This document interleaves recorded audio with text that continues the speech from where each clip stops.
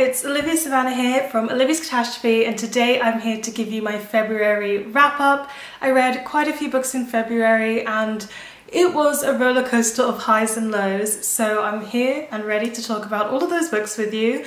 I'll have content warnings in the description box below if that's something you need, but without further ado, let's get right down to the books.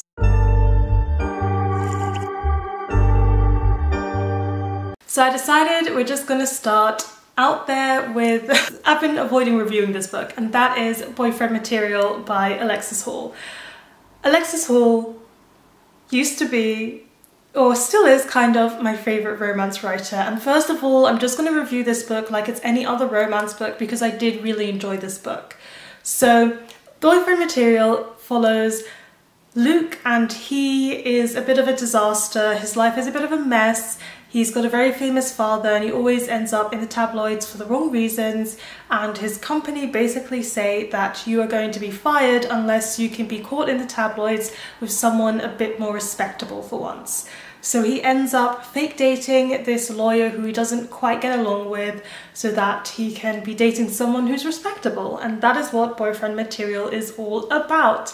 It's a very cute romance. I really liked it. I tend to struggle a little bit with Alexis Hall's main characters. I feel like they're quite often unlikable and they go on a journey to become more likable throughout the book, but I never really felt for Luke. However, Oliver Blackwood should be protected at all costs. He was so sweet and so genuine, and he's always trying to do the right thing, even if sometimes the right thing is ultimately not what he wants to do or not what will make him happy. And it was like quite nice to see like a character like that. I feel like sometimes I can be a bit like that, so it was just nice reading about Oliver Blackwood.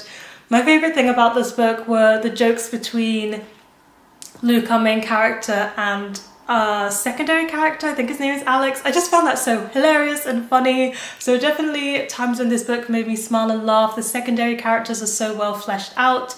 I do have some things that I didn't quite like. I feel like Luke's mother sounded like a robot. All of her dialogue just felt completely unbelievable to me, but at the same time I quite liked seeing an adult character, and I think Alexis Hall does this well across all of his books, or mostly all of them, where you're an adult character but when you have issues or when you have problems you still go back to your parents and spend time with your parents and talk to them and ask their advice. That was also really nice to see. Another thing that I didn't quite like was the representation of vegetarianism, which is just such a really weird thing to say, but honestly they acted like Oliver being a vegetarian in this book was the end of the world and so difficult to cater to when really that's not the case.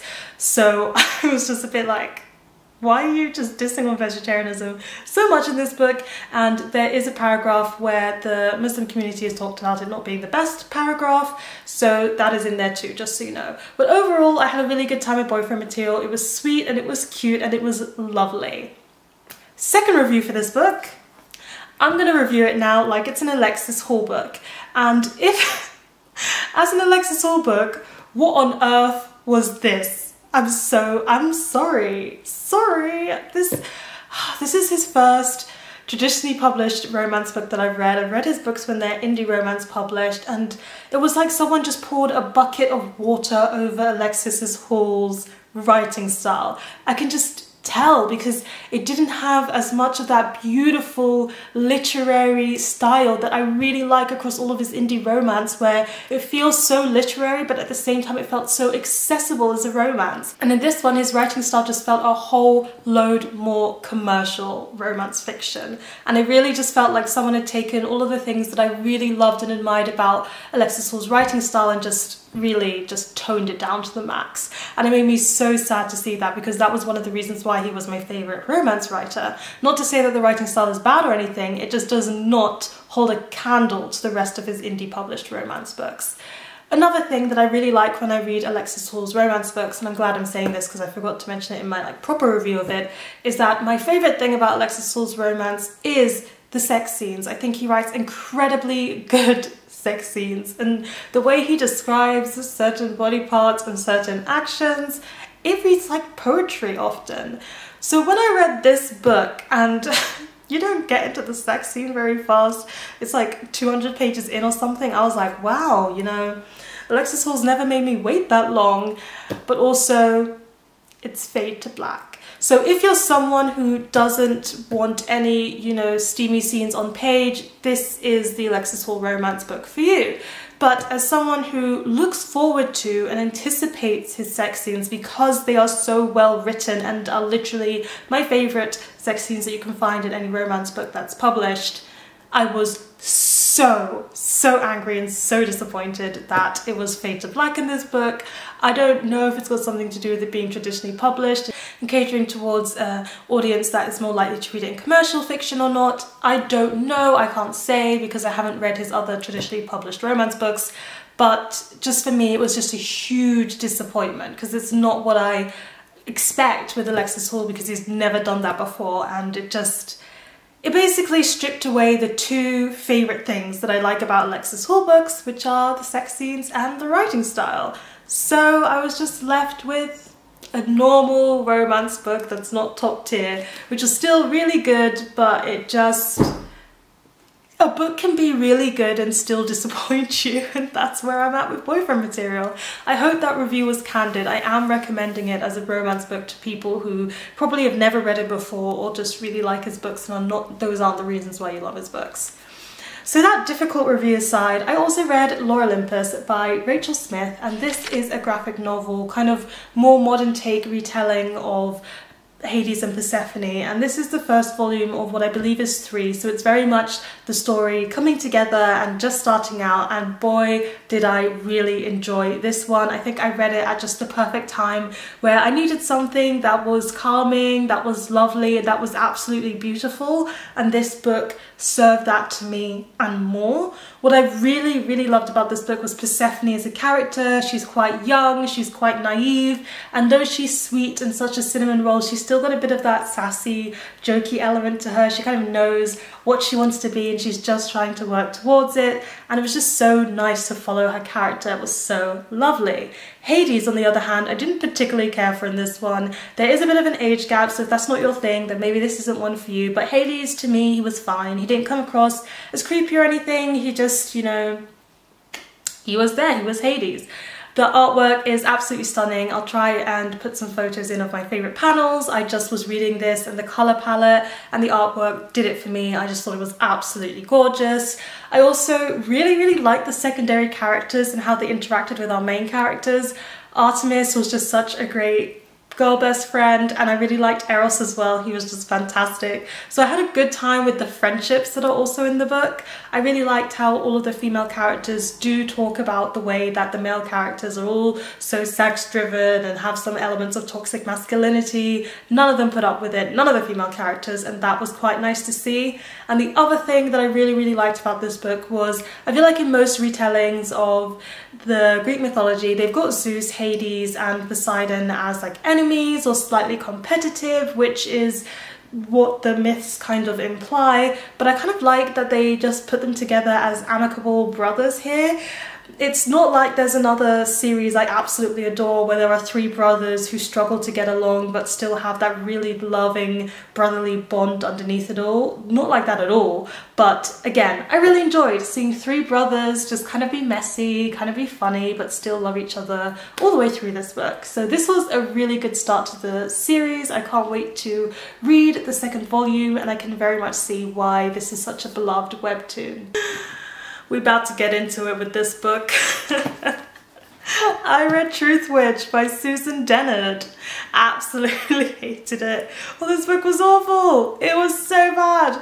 So in this book, we follow these 2 best friends. One of them is a Truthwitch, which is incredibly rare, and she can tell when someone is telling her the truth or when someone is lying.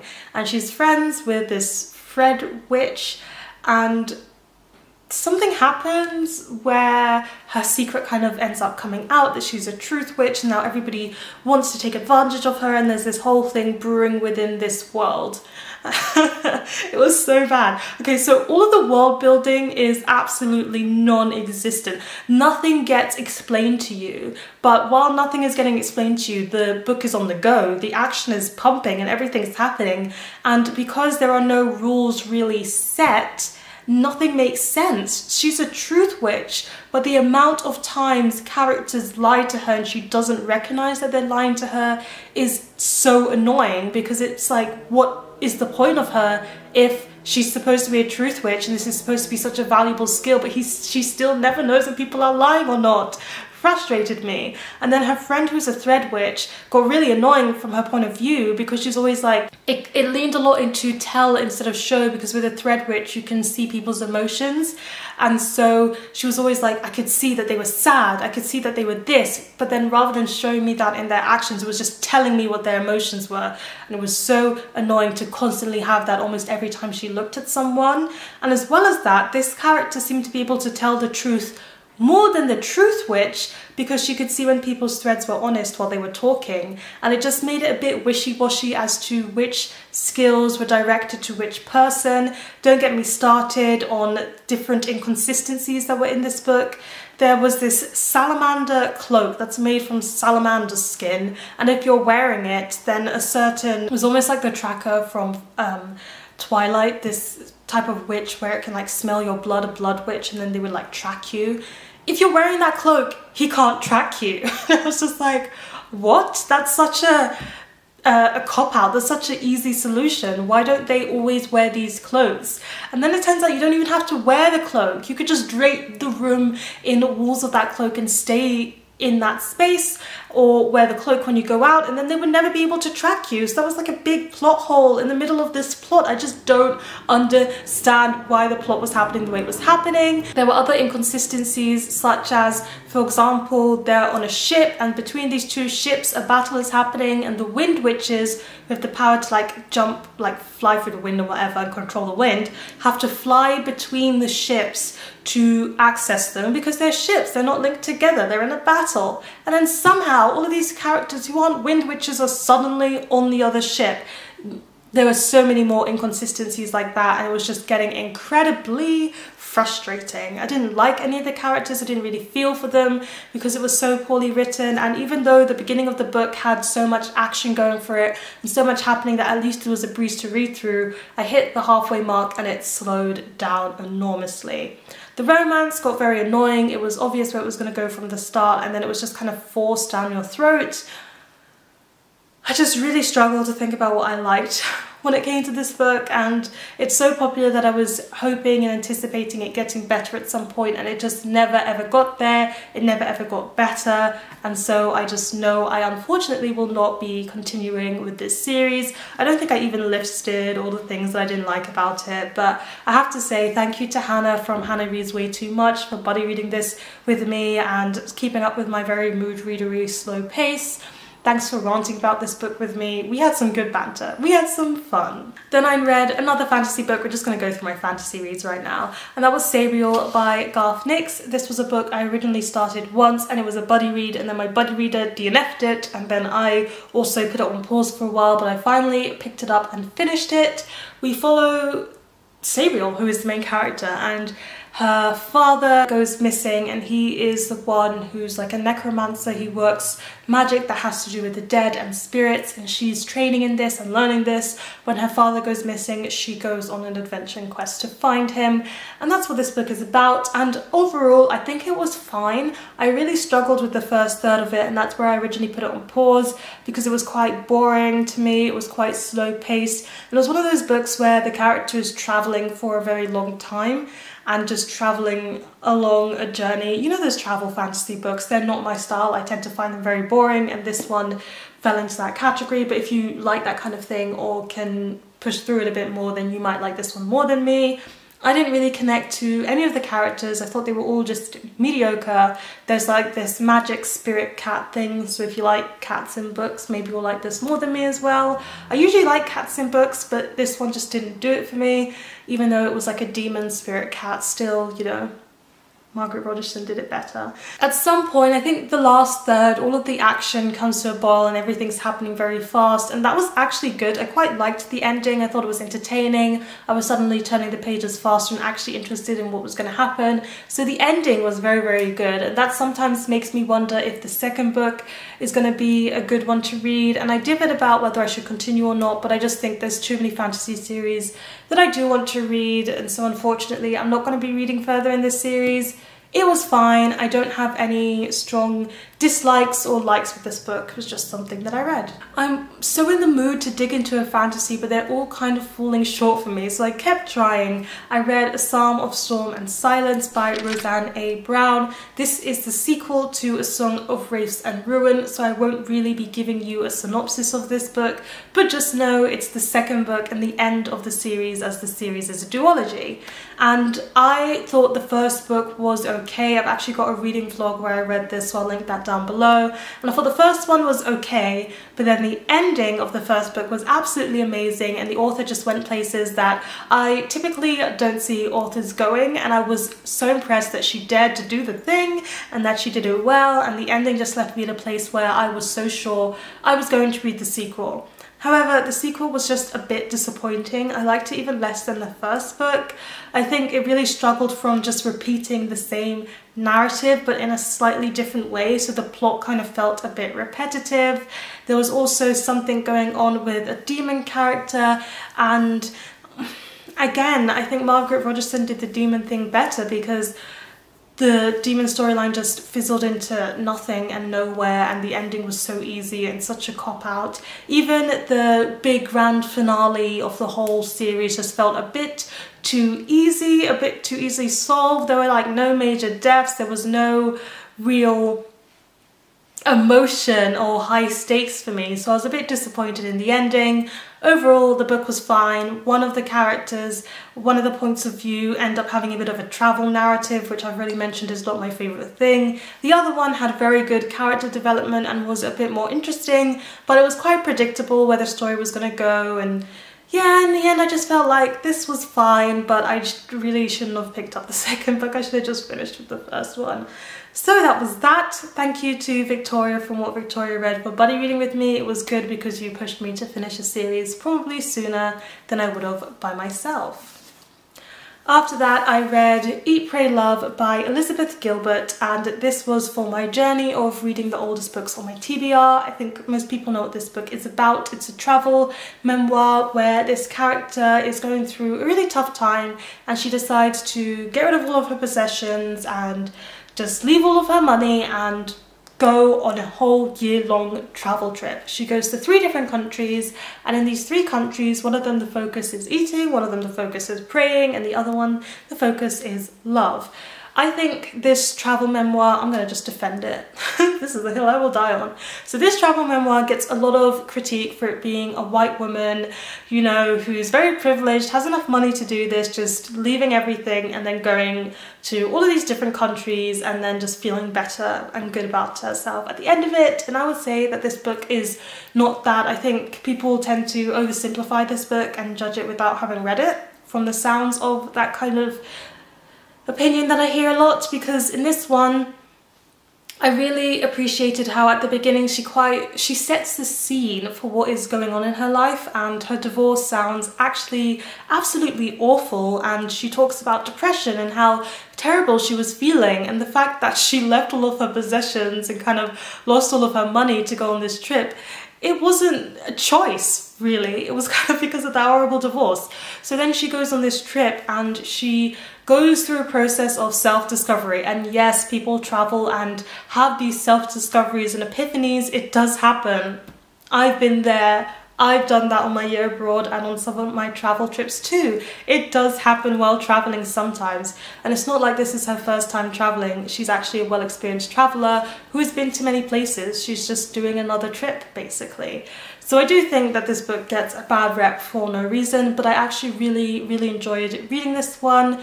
I thought Elizabeth Gilbert did a good job of being funny, but also being really serious when she needed to be, and being self-reflective while also being respectful of other people's cultures and beliefs and the way that they live life. I love the way she talks about travel, the way she talks about language. She really takes the effort to learn the languages of the places she's going, and the way she truly immerses herself in these cultures. Because yes, while she is traveling in this book, because she stays there for such a long period of time, it's also a bit like she's living there and truly getting to experience it and not just the touristy side of things, which I really appreciated seeing. But the way she talked about travel and culture and language and the people and looking at their mindsets and how she can adapt them to fit into her own life is some of the things that I really like about traveling, which I've definitely missed over these past 2 years with the COVID pandemic. So came out of this book with a lot of wanderlust, but I also found it so interesting to hear some of her thoughts on spiritualism and the way that she manages her belief system, which is completely different from mine. But I always appreciate just seeing how other people have their faith and their beliefs, and it was just really interesting to put that into practice. I will say that she's got some pretty strong opinions on medication in terms of mental health, but she is talking about herself, so take that with a pinch of salt and don't take it as advice for you. You do what's best for you. Really well written. I actually raced through this one. I just wanted to keep reading, and I think I'm going to treasure this book, so that was a very pleasant surprise. I read Recitatif by Toni Morrison, and this is her never before published short story. And I will say that if you are buying this book, the first half of this book, because it's 80 pages long, the first like 40 pages is all introduction by Zadie Smith. So just be aware that the short story is actually only 40 pages long and not as long as this small book already is. But give Toni Morrison 40 pages and she will tell you a story. I did not think at 40 pages she could give me so much depth, but she really does. So in this one, we're following these two characters who end up in a support system as children because their parents are unable to care for them, or their mothers, I should say, are unable to care for them. One of the children is black, one of the children is white. Then it kind of spans their life as they come apart and meet at different occasions.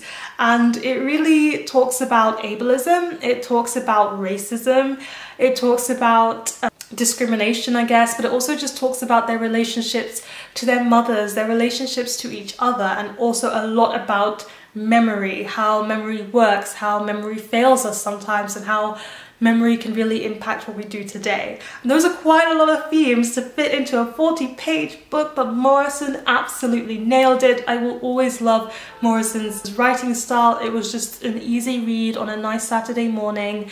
The ending is kind of closed in a way, but it's still open enough to let you think about things and mull over it for a bit. I just thought this was a fantastic short story, and I just don't know how Toni Morrison manages to pull it off every single time. But yeah, I really recommend this short story. I also read Miss Death, Mrs. Death by Salena Godden, and unfortunately this was a bit of a disappointment for me. In this one, we're following Wolf, who is this character who lives kind of in this like rundown flat in London. He's quite poor and he's just trying to get by, and he has an encounter with Miss Death when he was younger, and it's a portrayal of death that we don't usually see. People think that death is a Grim Reaper or like this other image, but in this book Miss Death is an old homeless black woman, and Wolf kind of meets Miss Death and starts writing her story.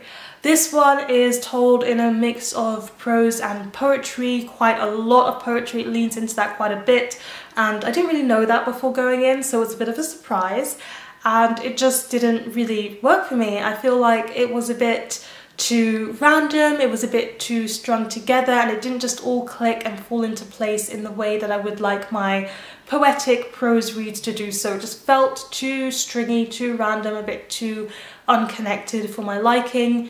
I don't really have anything bad about it to say, but it just wasn't my cup of tea, and I think if you like things that are slightly strange, slightly whimsical, and you like poetry, it could be something for you, but it just wasn't one for me.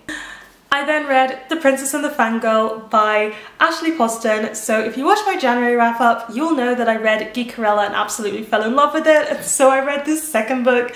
And again, I can't really give it 5 stars because it's not the perfect book, but it's still a new favorite in my heart because I adore this series. So The Princess and the Fangirl is a retelling of The Princess and the Frog. It's again set at a con, and it's all around the con. It's really entirely based there this time. And in this world, there is this TV series that has a really big fandom around it, but the TV series is a bit old, and a film remake has been made, which was made in the first book, and we were following the actor from that and a Cinderella kind of character.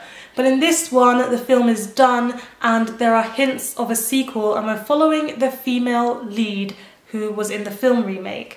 And she doesn't want there to be a sequel. She doesn't want this big blockbuster film to be the kind of avenue that she's pushed into for her career. She wants to do more artistic and Oscar-worthy films, so she's really hoping that there's an announcement that there won't be a sequel, but everybody wants there to be a sequel. Then we're also following a female main character who is just at the con. She loves this remake and she really wants there to be a sequel, and she really wants the female character to have a very certain role in this, and she's like advocating for it, and she's got like a petition and everything, and then something goes wrong.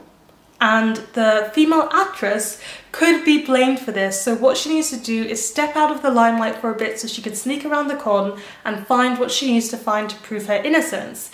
And that's where the other female lead comes in, because she looks quite a lot like this actress. So they end up switching places so that they can both achieve what they want to achieve. It was so good. I have to say, at first, Jess, who is the female actress, came across as so unlikable. I was like, is this the same character that I met in the first book? But you kind of see why she is that way. And I really, really appreciated the discussions on what it's like to be a female actress in the industry, some of the highs, but also a lot of the lows in terms of sexual assault sometimes, in terms of the comments on appearance you get, and also the certain roles that are available to you. So it was nice to see some of that discussion in this one, and it really being a focus of the story. I also really like how it showed when you've got different perspectives on things, sometimes you can really misjudge people and not understand them because you're too busy projecting your own opinion of what they must be like onto them. And it was just nice to see both of the main characters kind of work through that, unpick that and process that, and I really liked that element of the story. I love the fandom. This fandom doesn't even exist, but I'm still a fangirl of the fandom, if that makes sense, while also being a fangirl for the book. It's so nice to have that double fangirlness. But yeah, the fandom is just so well created, and it feels like world building, even though this is a young adult contemporary, and it's just done incredibly well that I've also fallen in love with the fandom. I expected, because we have an LGBT plus romance in here and LGBT plus identifying character, I expected the romance to just go a certain way and for it to be between two people even before I started the book. And the book managed to surprise me. That was not the couple that ended up getting together. I was fine with it because I liked the matches that they had. So yeah. It was pleasantly surprising in some ways. In other ways, it was incredibly predictable. I already knew the outcome of the mystery right from near the beginning, and there was also a major clue that was a bit too major. But all in all, very, very good.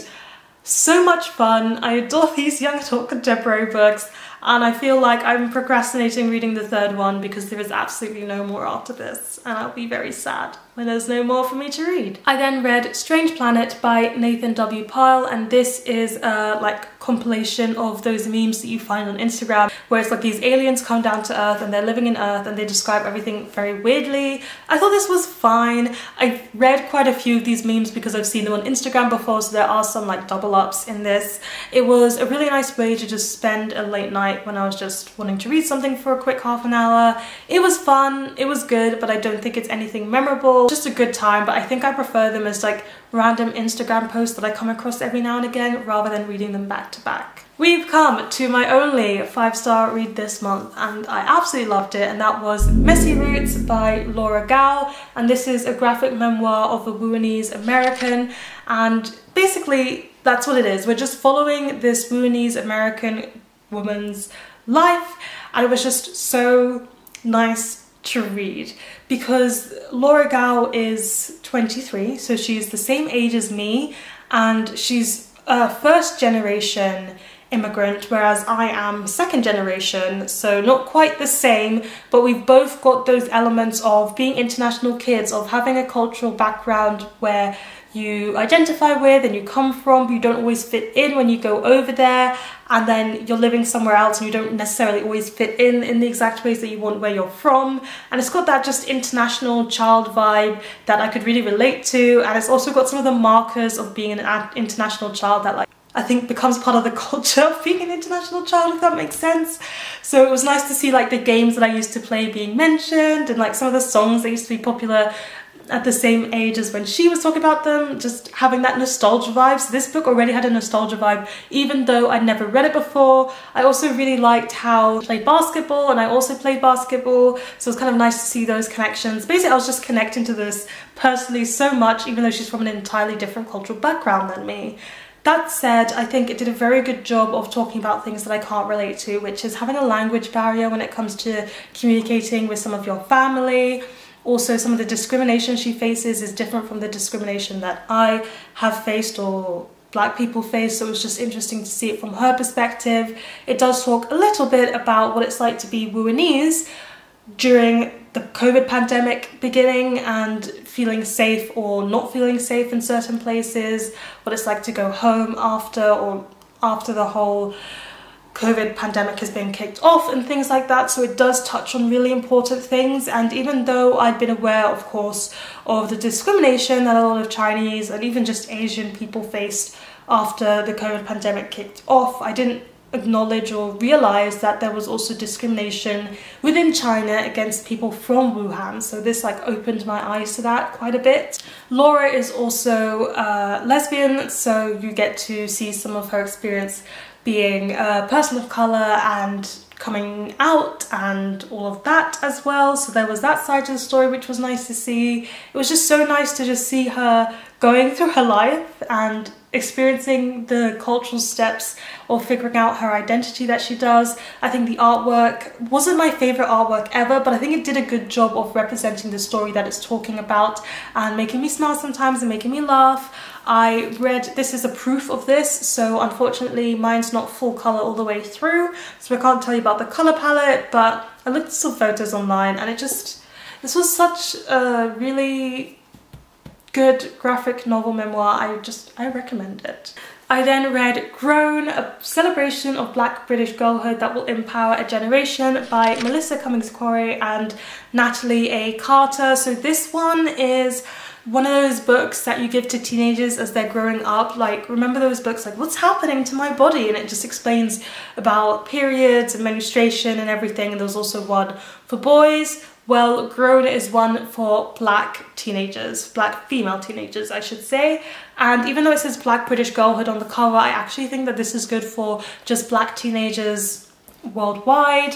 I really like this. It's not only just talking about what's happening with your body, even though it does talk about, you know, growing breasts and periods and everything like that, but it also goes into just so much more. It touches on what it's like to be a Black teenager. It touches on skincare that's particularly for Black skin. It discusses subjects like bleaching. It discusses how to care for your hair and different styles that you can do. It also talks about empowerment and just Black female figures that you can look up to. It gives lists and recommendations of music to try and books to read and TV series and films to watch, which are Black directed, and it's got Black casts in there and Black authors. It was just such a nice celebration of Black girlhood. It also talks about things that are very important, like sexual assault and how to handle those uncomfortable things. It touches on faith and religion and what it means to figure out your own religion when you're either someone who's grown up in a religion or doesn't have one whatsoever, but it does so in a very respectful way. And while we've got these two authors who are the main ones writing this story, I think they did a very good job of bringing in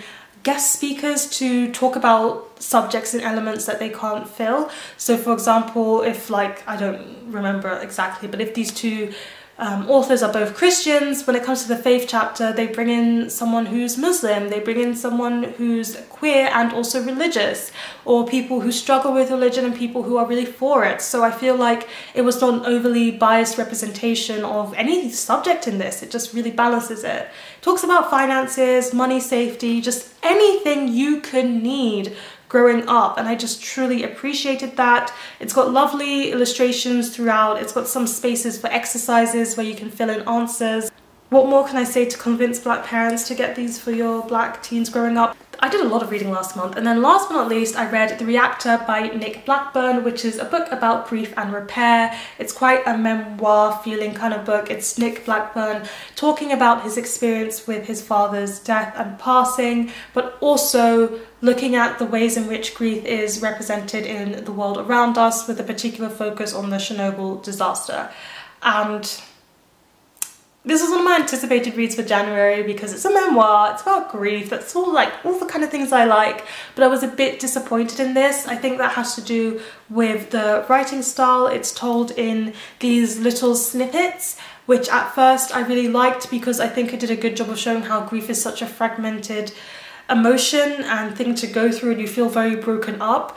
But at the same time, I don't think it gave me enough substance for me to really hold on to and really dig deep. It didn't give me enough substance because we were getting them in such small choppy parts, and sometimes the comparisons about grief and repair within the world felt a little bit randomly selected. I think if it had just been narrowed down to the focus of Nick's own experience and the Chernobyl disasters and those kind of comparisons and parallels, it could have been a better book rather than bringing it in and opening it to everything.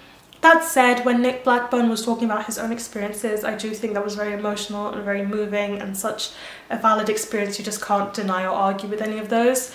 So those are the parts that moved me the most. But overall, in the end, this book was just fine for me, and not one I loved, but not one I disliked either. And there you have it. Those are all of the books that I've read in the month of February. I'm surprised I read so much more than January because it's a shorter month, but that's life, I guess. Please let me know in the comment section down below what was your favourite recent read.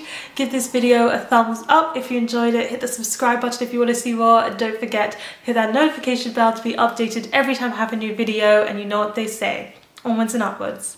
Excelsior!